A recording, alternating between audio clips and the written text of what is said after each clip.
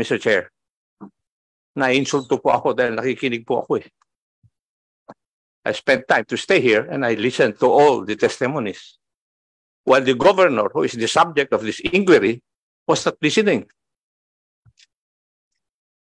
I feel insulted as a member of this Congress, Mr. Chair. Thank you. Mr. Chairman, or Joint Chairman, I move that we dispense with the presence of the good Governor Mamba, considering that he refuses to participate by not answering the pertinent questions. I so move. I second the motion. There's a motion to dispense for the appearance of Governor Mamba in this hearing. Duly seconded. Any objections? The chair is none. The motion is carried. Permission to leave, Your Honor.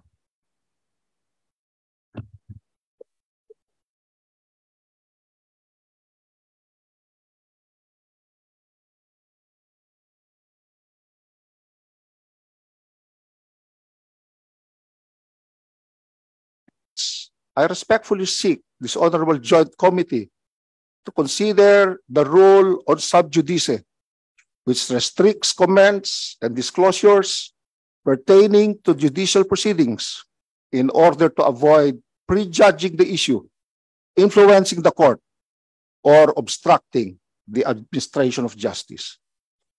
After all, the Supreme Court cautions that, close and open parentheses, and open quotation, there is no congressional power to expose for the sake of exposure. I submit that it is a settled doctrine that the jurisdiction of the Congress or any of its committees to conduct investigations in aid of legislation is not covered by the sub judice rule. That is well settled. And I think this should be recognized by all parties concerned. Well, I join the manifestation made by Congressman H.L. Lagman. And besides, we have the rules on our rules of procedure governing inquiries in aid of legislation, and there is no provision providing that in the event that there is a pending case that will prevent this committee or Congress from exercising its constitutional duty to have an investigation in aid of legislation. My question is directed to Mr. Mamba. Magkano ang natira doon sa 600 million na ipinakalat na tig-1,000 noong nakaraang eleksyon? Your Honors, this is the subject of the cases filed against me. And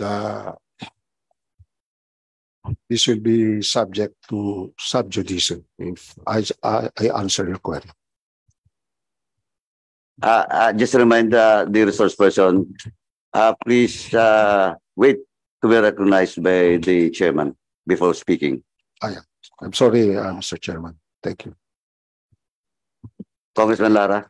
Ulitin ko lang, Mr. Chair, kay Mr. Mamba, magkano ang natira doon sa pinamigay na 600 million na pinakalat tig-1,000 sa bawat botante nung nakaraang eleksyon na ipinagbabawal? Mr. Chair. Go.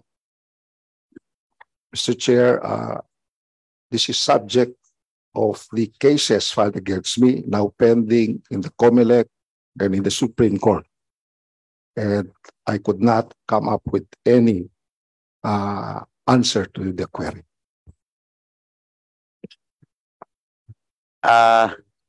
With the indulgence of Kong Lara, if you allow me, I will just rephrase your question.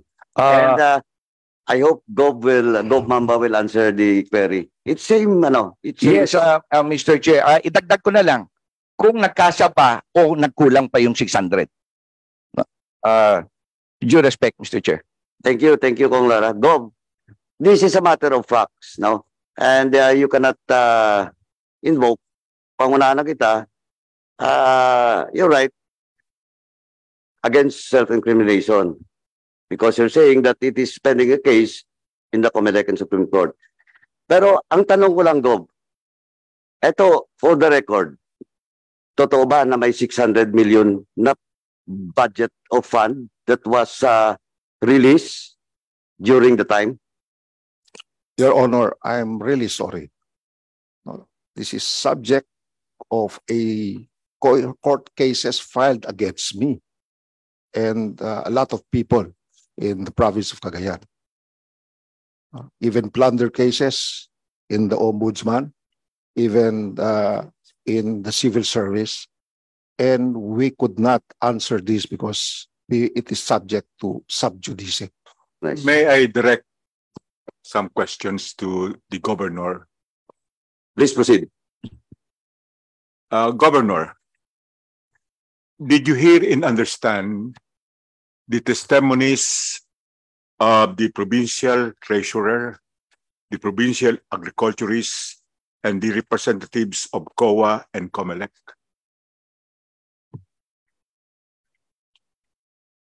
Honorable Mamba, please respond.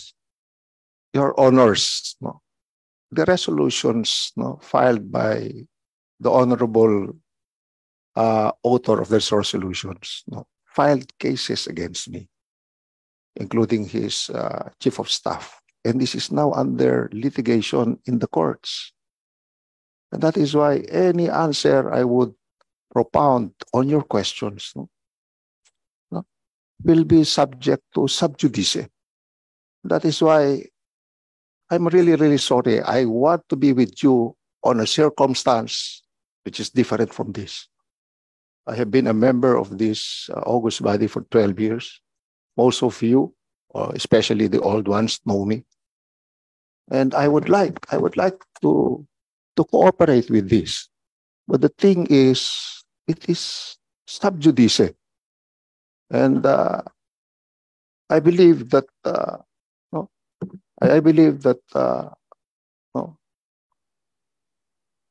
the case is pending now in the COMELEC, in the Ombudsman, and even in the Supreme Court. Will be affected by whatever I say in this body. Thank you. Honorable Lagman, please. Mr. Chairman, my question was very simple.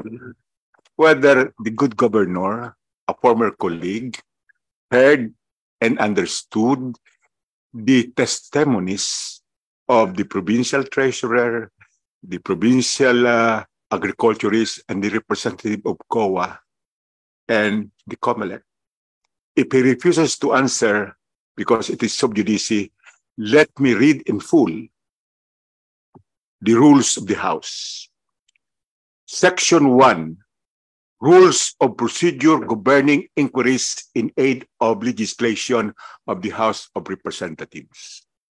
Power to conduct inquiries. Pursuant to Section 21 of Article 6 of the Constitution, the House of Representatives or any of its committees may conduct inquiries in aid of legislation in accordance with these rules. The filing or pendency of a case before any court, tribunal, or quasi-judicial or administrative body shall not stop or abate any inquiry conducted to carry out a legislative purpose, unquote. To my mind, that is very clear, and this was existing even during the time when the Honorable Governor was a member of the House. And I would say that any refusal of the governor to answer the question on the ground that it is sub judice is really not in order. It is not anchored in the rules of the House. And it could lead to a presumption that if he answers, it would incriminate him. Thank you, Mr. Chairman. Thank you, Congressman Lagman. I join the position of the Congressman. With me also is the rules of the House with regards to inquiry enable legislation. But anyway, go again. Ang tanong kasi is answerable by yes or no lang. And I think it's not, it will not incriminate you with regards to the case outside of this Congress. Say na. Yes or no lang. Mr. Chairman, I never questioned your powers. I do not question it. But I also have rights to protect. And that is why, no, I do not want these questions to be answered by me because it might put me into a jeopardy. And I will never question you, but put me in a proper circumstance and I will always be here cooperating with all of you. Mr. Chair, may I make a Yes, manifestation? Yes, Congressman Chairman Akop. I've been here from the very start and I've listened to all the testimonies. The question asked of the governor is very simple. It's answerable by yes or no. In other words, when he refuses to answer, he did not listen to all the testimonies this morning. Mr. Chair, na-insulto po ako dahil nakikinig po ako eh. I spent time to stay here and I listened to all the testimonies. While the governor, who is the subject of this inquiry, was not listening.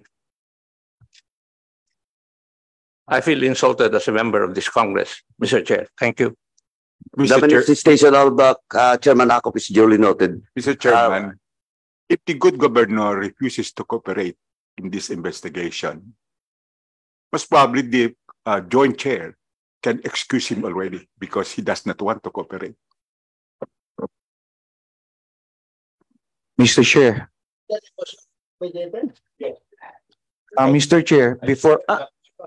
Mr. Chair, before you decide on the motion, can I interject, Mr. Chair? Before the motion of Congressman Lagman, please proceed, but make it short. Yes, Please. thank you Thank very you. much, Mr. Chair. Actually, my dear colleagues, members present here, I would just like to show you a video of Mr. Mamba during the time when I filed this resolution, Mr. Chair.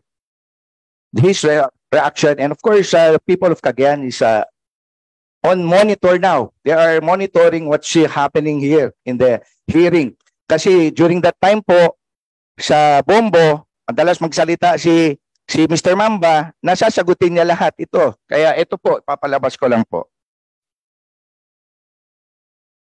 At saka, may tutuloy yung investigation sa lower house, no? At saka sa Senate, sana, dito sa both buyer, at imbitahan nila ako. Dahil ako naman daw ang both buyer ng Cagayan, no?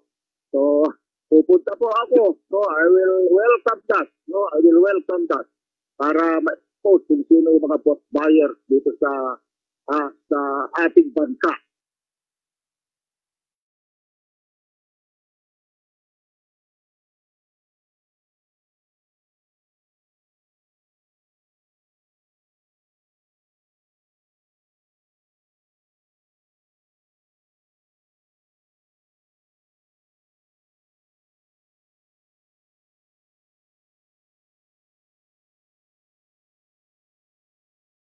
Sana imbestiga at ako mismo mag-a-appear sa Congress. Dahil sa totoo lang, sila na ang number one vote buyers ng mga congressman. Sa dami ng sabi ng SOP. Ito yung encourage nila yung mga mayor. No? Napumili na rin, katulad nila.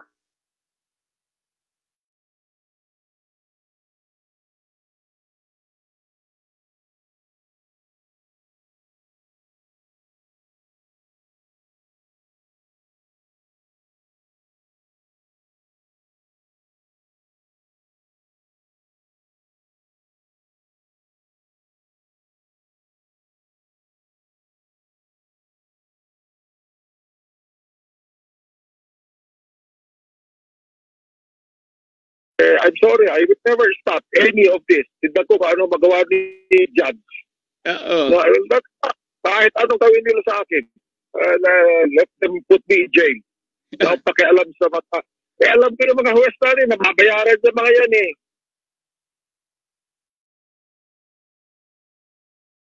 Mr. Chair, yun lang po para at least maliwanagan ng members natin. no? During those times po, sabi ni Mr. Mamba, harapin niya ng buong tapang po pagsasagot dito sa mga questions natin. So, ito po yung proper forum sa tingin ko na hindi po sa Bombo Radio. Salamat po, Mr. Chair. Mr. Chair, can I respond? I just give you, Gov, I will just give you 3 minutes. After that, we will decide on the motion Thank you, Mr. Chair. by Congressman Shall I Mamba. take 3 minutes? Give me the proper circumstance. You filed cases against me and then bring me here. Cut you, No, Gov. if No. the proponent of the resolution, to cut you. Please address your answer or manifestation to the chair. Alam mo Yes, yun, Gov, sir. di ba? I'm sorry, Your Please proceed. as I was saying, Mr. Chair, they filed cases against me. If there are no cases against me and there is this investigation, I will be here. But the cases now are in the Supreme Court, are in the COMELEC, and in the Ombudsman. How can I answer these questions? And that is why you give me the proper circumstance. I will be here with you. And that is why I was telling people, no? Kaso po, ang dami na nating kaso. Lahat ito, pati mga plunder cases. They are now facing plunder cases, not only criminal cases, and even, no, they have been forum shopping everywhere. Now, how can we put ourselves in a situation that we have a good fight too? How can there be justice? Nandun na eh. Nandun na sa korte po ito eh. Paano naman po kami dito? If we will be prejudged here, where is justice? So please wrap up. Again, thank you so much. I've been a member of short, this. Thank you. just to clarify, Governor, you will not be giving any statement nor any answer to any question propounded on you, whether that question is answerable by yes or no. Mr. Chair, I want to participate, but No, give me the that's proper what you circumstance. answer. You want to participate, but you don't want to answer. What will be your participation? Okay, Your Honor, if it relates to the cases, no, I will not answer. Okay. So, Short manifestation, Mr. Chair. With regards po dun sa video, Okay, 3 minutes. No, 3 minutes. it was mentioned or it was videoed after filing all these cases against Mamba. So nauna po yung pag-file namin ng cases sa kanya nung nagsalita po siya na willing siyang pumunta dito. So that's all, Mr. Chair. Just a short manifestation. Your Honor, Maraming The salamat. manifestation, Gov Mamba, you know the rules in the House. You should not speak unless you're recognized. I will proceed now to the motion being made by Congressman Lagman. Please reiterate the motion. Mr. Chairman or Joint Chairman, I move that we dispense with the presence of the good Governor Mamba, considering that he refuses to participate by not answering the pertinent questions. I so move. I second the motion. There's a motion to dispense for the appearance of Governor Mamba in this hearing. Duly seconded. Any objections? The chair is none. The motion is carried. permission to leave, Your Honor.